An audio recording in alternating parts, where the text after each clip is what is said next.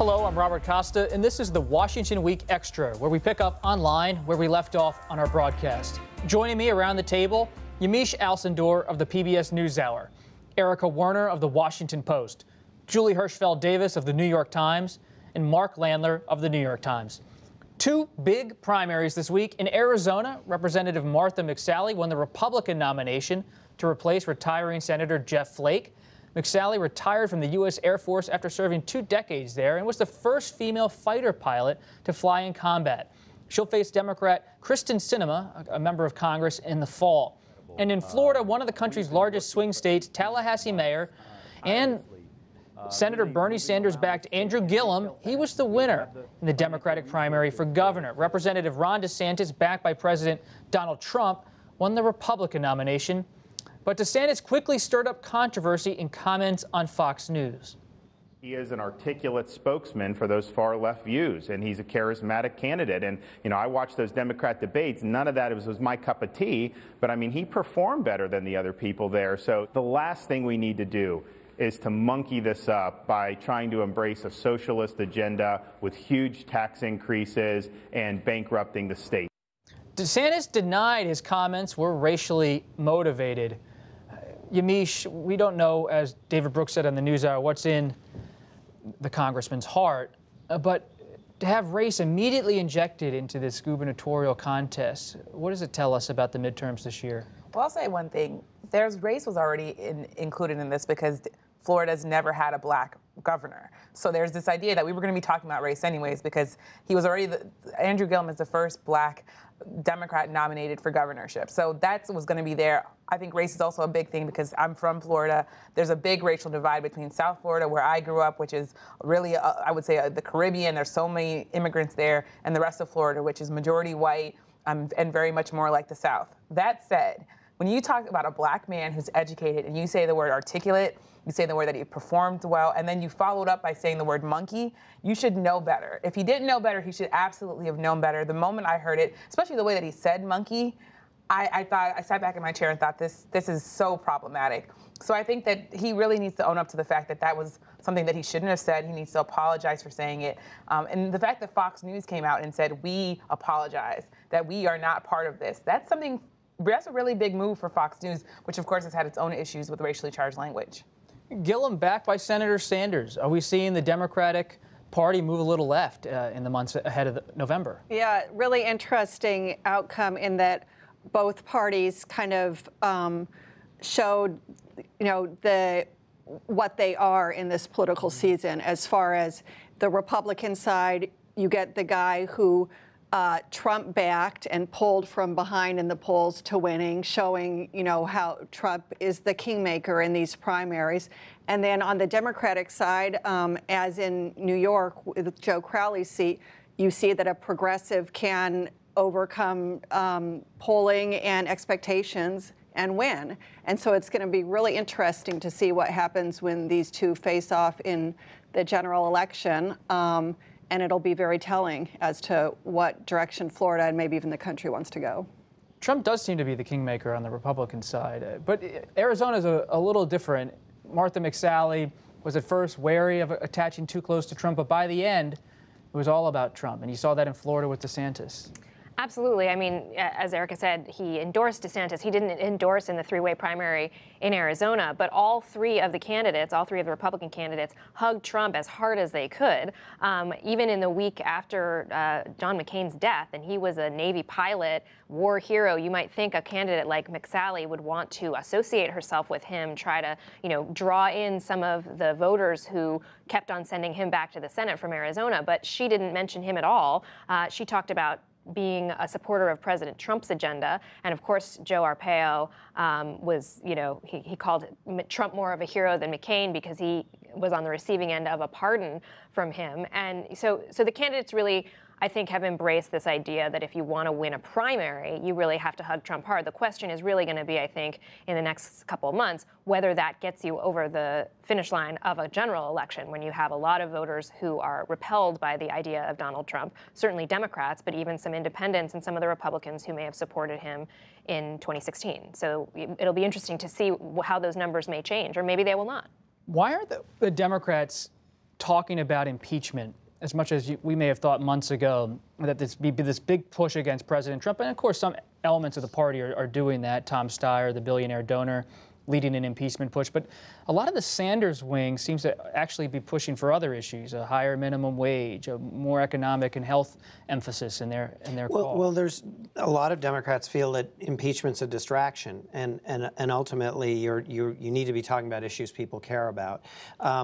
I think, though, that to talk about these new Washington Post poll numbers that show this relatively high number of people that are open to impeachment, that regardless of what the party leadership, or whether you're on the progressive end or the establishment, regardless of how reluctant they feel about impeachment, I think they're going to find it a very tough pressure to tamp down. I think there is enough fervor out in the grassroots to push impeachment that should they take the House, I think they'll face enormous pressure not just to hold hearings, but to act on those hearings. And I'll say, in talking to voters after Andrew Gillum won, and even though this obviously is a governor's race, there were so many people that said, well, as soon as the Democrats can just get the House back, we'll impeach President Trump. So in some ways, I wonder if these candidates know that their voters know what the deal is and that there's an elephant in the room, that they don't have to say, we're going to impeach President Trump. Because with all the reporting that Axios did this week, with that long list of investigations, some of the stuff I forgot was things that we didn't know.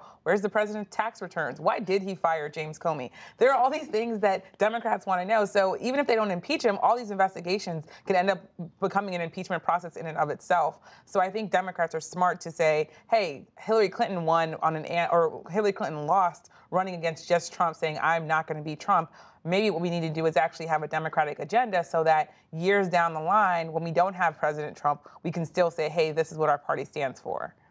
When you look at President Trump's schedule, he's going to be a lot of places, but he can't be everywhere. And there was a Politico report this week that said that now the National Republican Congressional Committee, the campaign arm of the GOP in the House, they're going to have to make some tough decisions because Republicans still face that blue wave, even if President Trump's helpful in a lot of places. Yeah, there's the suggestion that, as far as the money spigot for Republican candidates, you have a 23-seat majority currently, and maybe 45 Republicans who are quite vulnerable. Well, the party can't lift all those people up. So they're starting to talk about who do we cut off because they're just not going to make it.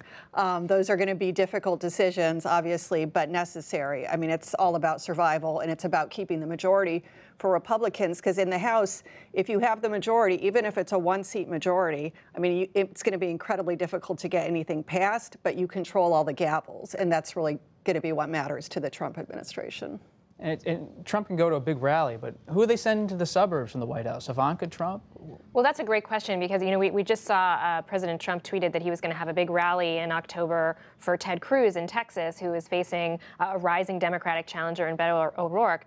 And he said, I want to rent the biggest arena I can. And he loves these big arena rallies. That's what gets him going. That's what makes him feel like he's needed and like he is the star, which is what he wants out of these events. And it's also what Republican candidates want out of these events. But it is a good question. Some of these more vulnerable Republicans really need him to come to their little small high school on the outskirts of the city where they really need to get voters excited to come out and vote for them in November. And he is not going to want to play those places. The few times when we've seen him go to venues like that, he makes comments publicly about how I never go someplace this small. And so, to get him where he needs to be to help Republicans get across the finish line is going to be a challenge. Maybe it will be Ivanka Trump or Mike Pence or who knows. Mike Pence seems to take a lot of those gigs. Mike Pence does do a lot of those gigs.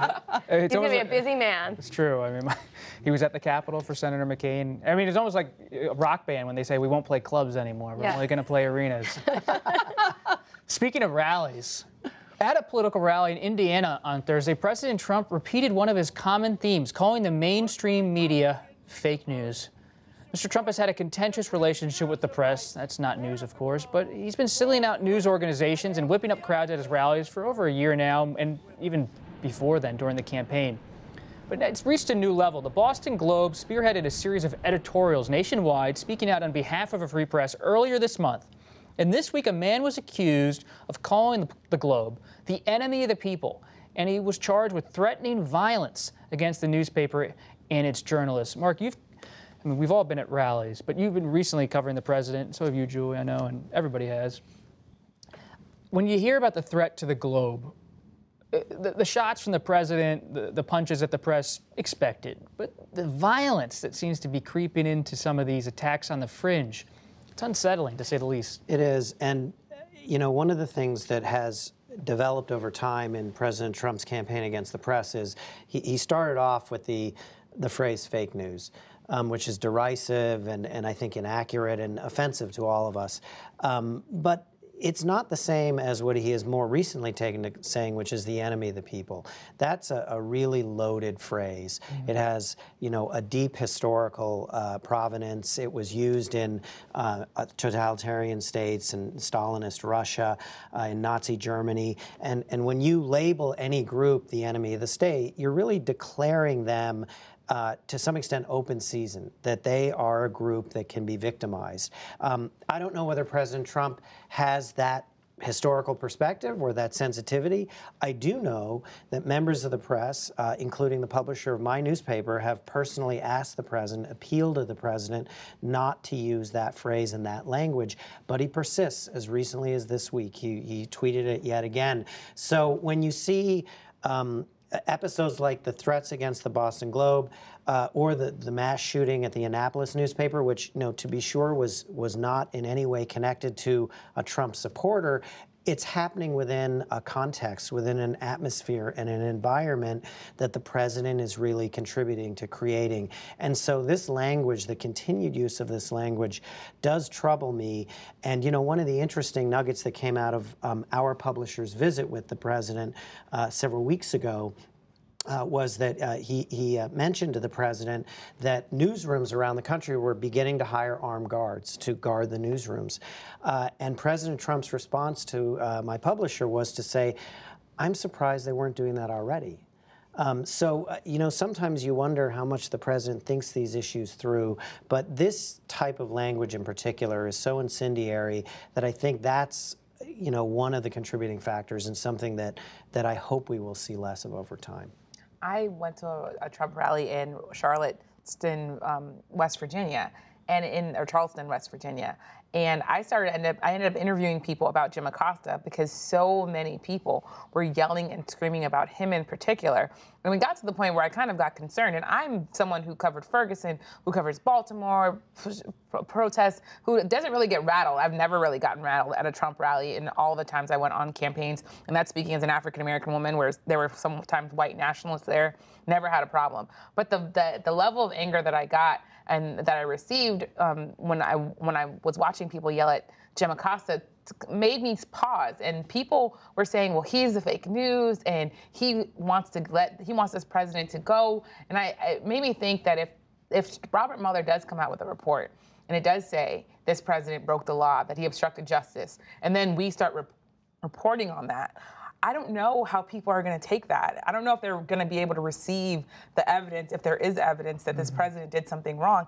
And that, to me, is the thing that worries me. Yes, it's the media aspect of it, but it's also we're pushing out facts. And if you don't like those facts, I don't know how people might lash out. Well, and that is the point, right? I mean, from the president's perspective, I don't know, like Mark said, whether he has the historical perspective of these terms that he's using and if he's trying to incite this kind of feeling. But I think he does very well understand the result and his desired result, which is for people to say everything we're reading, everything we're seeing on the news, with the exception of Fox News, is wrong, is discredited, is fake, is meant to bring somebody down. And it is actually quite frightening to think of the prospect that something like that would happen. We would all report it. And, you know, would there be some sort of an uprising? Would people feel enabled by the president's rhetoric to really take action rather than just talk about how much they hate the media? And it's about information generally. You think about the president's attacks are on the media, against the media, but also against Google and social media companies. That's right, and kind of against experts of all kinds, right? Scientists, you know, university professors, that sort of thing. And unfortunately, it's been effective based on polling that shows that, and I don't remember the numbers, but the standing in which journalists are held has sunk, and there's more than a majority, I believe, of people who think that we do make up stories and that we do fabricate sources, which of course we don't. So it really is quite troubling. And I believe the president has, in fact, acknowledged that this is his what he's trying to do, right? To make it so that he is the one who's believed and that no one else is believed. And I think Yamiche is right that when the time comes for Bob Mueller to say whatever it is he has to say, however damning or not that turns out to be of the president, we'll report it. A lot of people won't believe it, unfortunately. Well, that's the question I'm always asking myself and my colleagues. What are we supposed to be doing? Because if that happens, right, if there is a new breaking point in the media where people are questioning the press and there's real attacks on the press, part of my reaction is just keep reporting, just keep telling the story. But is there anything else we should be doing or thinking about as journalists? I don't know. I think it's always reporting and it's always respecting people. It's really trying to bring people and show people what you do. The idea is that I always think that no one owes me an interview. No one owes me time in their home. So when I go and I talk to people, I've always had a pretty pleasant experience. And I would say that at Trump rallies. I wrote a story about people who voted for Obama and then voted for President Trump. And this was before the election where things were very, very high and people were very angry. And again, I'm an African-American woman with an afro walking through a Trump rally saying, who voted for Obama? That's a kind of tough thing to do. People were pleasant to me because I was pleasant to them. So I think that if you meet enough people like that and you report the facts, that's all you can really do, because I can't convince you if Robert Mueller comes out either for or against it, because there could be Democrats that are very mad. If Robert Mueller says, actually, everything the president did was fine, there was no evidence of wrongdoing, we don't know what people might do on the other side. People might be very, very angry. If the Republicans keep the House and Robert Mueller says the president's cleared, there could be a whole other side of the country that says, can we really do another 2 years, and what that could mean. So I think as journalists, our jobs are just to report and be respectful to people. Yeah, I mean, I think you have to continue to report the ways in which the president is attacking these issues, right? I mean, the fact that he is, his behavior when it comes to this investigation, when it comes to the media, is very much similar to what you see in authoritarian societies, is an important comparison to make.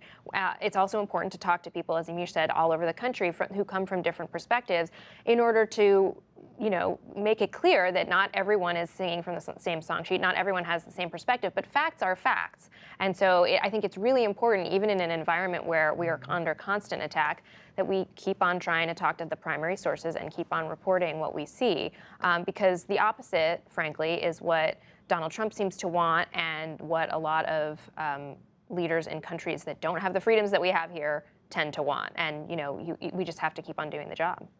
We'll leave it there for now, and we'll leave it there for the Washington Week Extra. Thanks for joining us, and while you're online, check out our Washington Weekly News Quiz. I'm Robert Costa. We'll see you next time.